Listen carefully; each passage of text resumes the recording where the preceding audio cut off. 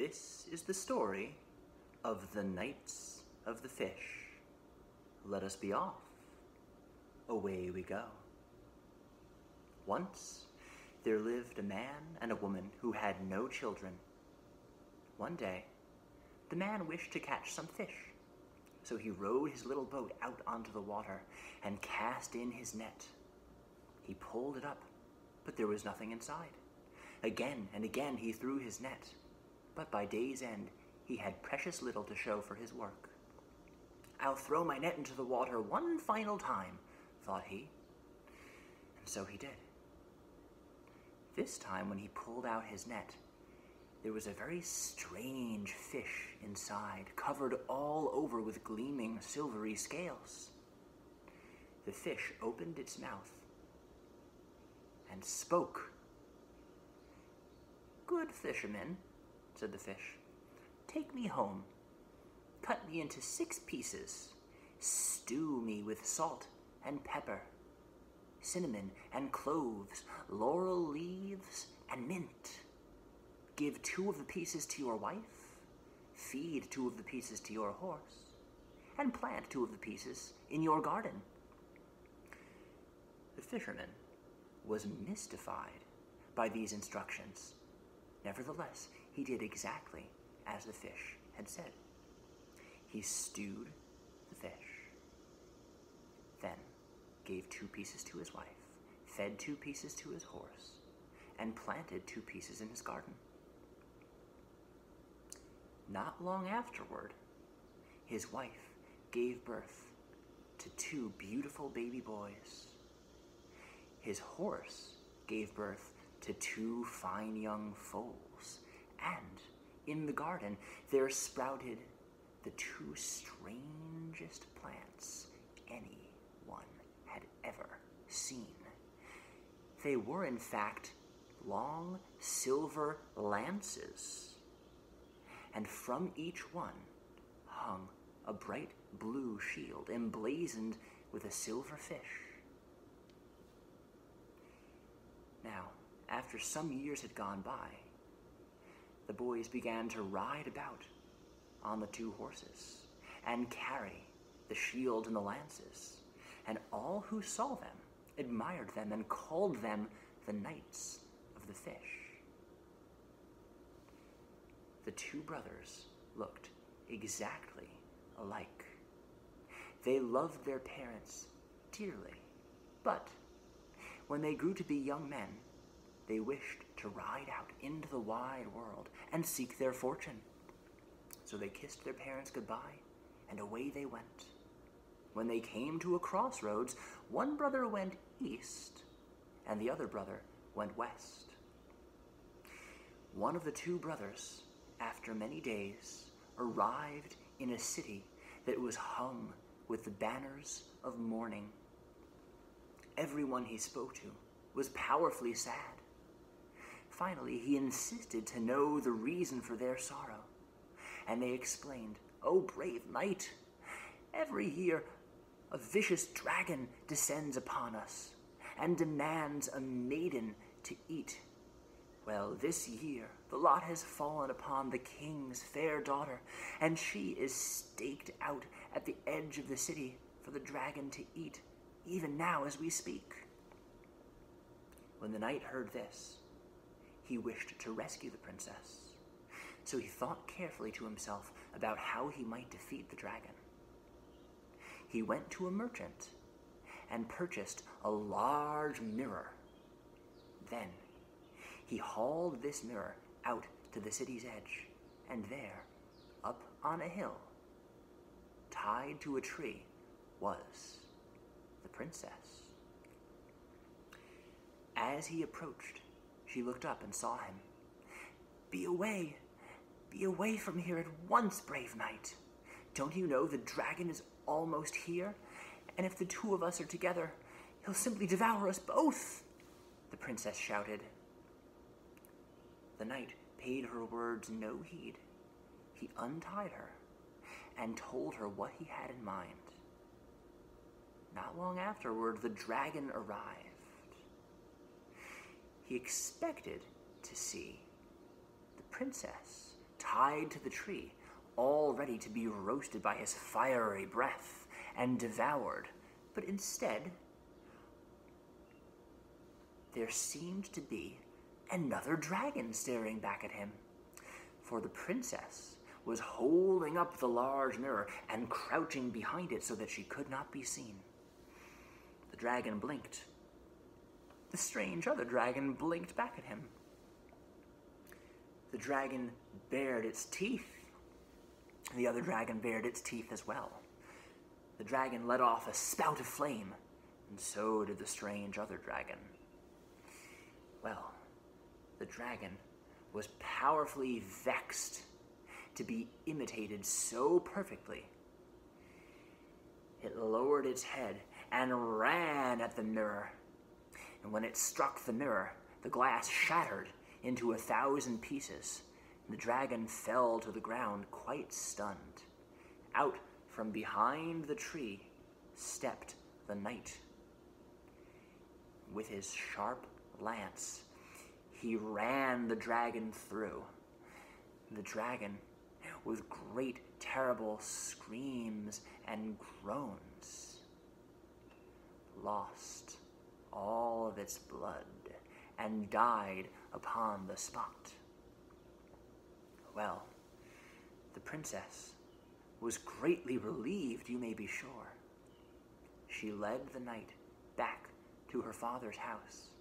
When the king saw the two of them, he fell with tears of joy upon his daughter's neck and kissed her, and then he hugged and kissed the knight as well.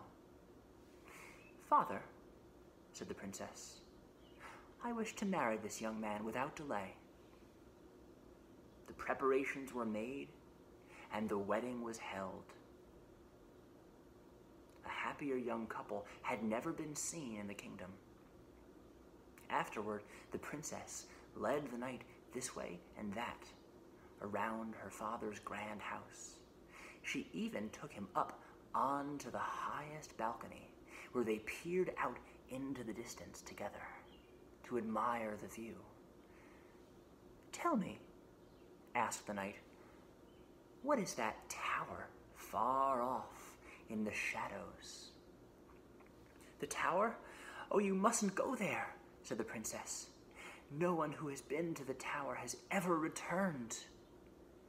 Well, when the knight heard this, his curiosity bubbled up inside him. He had no choice. He saddled his horse against the protestations of the king and of the princess. With his shield and his lance, he rode off until he had reached the tower. Then he dismounted and knocked on the door. The door was opened by an old woman with a deeply wrinkled face and sunken eyes. "Good day, old woman," said the knight politely. "Good day," said the old woman. "And who might you be?" "I? Why, I am the very knight who has slain the dragon that terrorized these lands." "Slain the dragon, have you?" said the old woman. Now, unbeknownst to the knight, this old hag was none other than the dragon's mother. Well, she was mightily angry to hear what he had done, but she pretended to smile kindly and welcome him inside. "Come, follow me," she said. She took him this way and that, up and down the strange, winding halls of the tower. Then she led him into a room where, to his shock and horror, a trap door opened beneath his feet. Down and down and down he fell. He was gone. only his voice remained, echoing about the halls of the tower, along with the voices of the old woman's other victims. But now, let us turn to the other brother. He had ridden this way and that, all about the land. Finally, his path took him to the very city where his brother had had his adventures. He was welcomed gladly inside, and all who saw him called out, "Welcome back!" So, he thought to himself, my brother has been here, and because I look just the same, they think I am he. But he said nothing. He was taken at once to the king's house, where the princess rushed out to see him and hugged him tightly. "I was powerfully afraid," she said. "You'd been gone so long.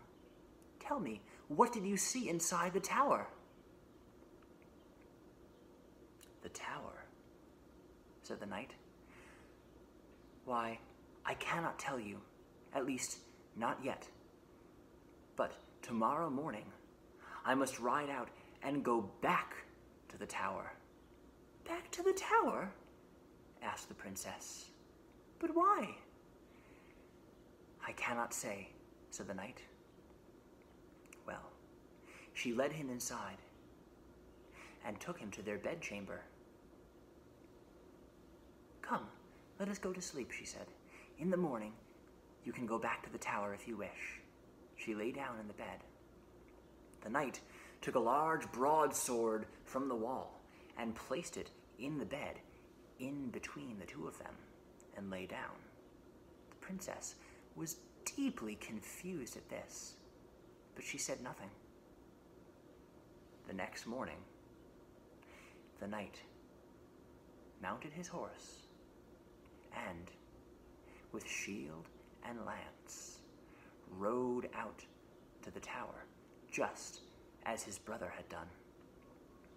He dismounted and knocked on the door. When the old woman opened the door, she gave a scream of horror, for she thought that it was the same young man she had imprisoned beneath the trap door, somehow sprung back into being to haunt her. She ran inside. The knight gave chase. He caught up to her and speared her with his lance. She fell to the floor with a shout of agony. "I'm dying," she said. "How could you, you vile wretch?" "Tell me, what have you done with my brother?" the knight demanded. "Very well. If you bring me back to life, I shall tell you," said the old woman. "Behind the tower there grows a bush. The sap of this plant is known as dragon's blood. When I am dead, rub the dragon's blood upon my wound, and I shall return to life, and I'll tell you everything you wish to know." The old crone gave out her last breath and lay there dead upon the floor. The knight did not want to help her, but he knew that if he didn't, he'd never be able to rescue his brother. So, he retrieved the plant, broke it, rubbed the sap between his fingers, and spread it upon the old woman's wound. Immediately, she returned to life, and her wound healed up as though it had never been there. "Now then," he said, "my brother." She led him down the halls, where he heard all the whispering voices, including the voice of his brother. When they came to the room with the trap door, she opened the trap door and pointed. "There is your brother," she said. He climbed down and found his brother's body lying there in the darkness. He hauled his brother back up and spread some of the dragon's blood sap upon his brother's skin, and his brother was quite revived. The two of them then climbed back down and retrieved all the other victims of the old woman's wickedness, and hauled them out and revived them as well. When the old woman saw that all her wicked works were undone, she died again and fell to the floor. And when everyone had left the tower, why, there was no one there to bring her back to life. So there she lay for all time. Now, the two brothers returned to the city and explained everything to the king and to the princess and to all the courtiers. A grand feast was given in their honor, and all present raised a glass in celebration of the Knights of the Fish.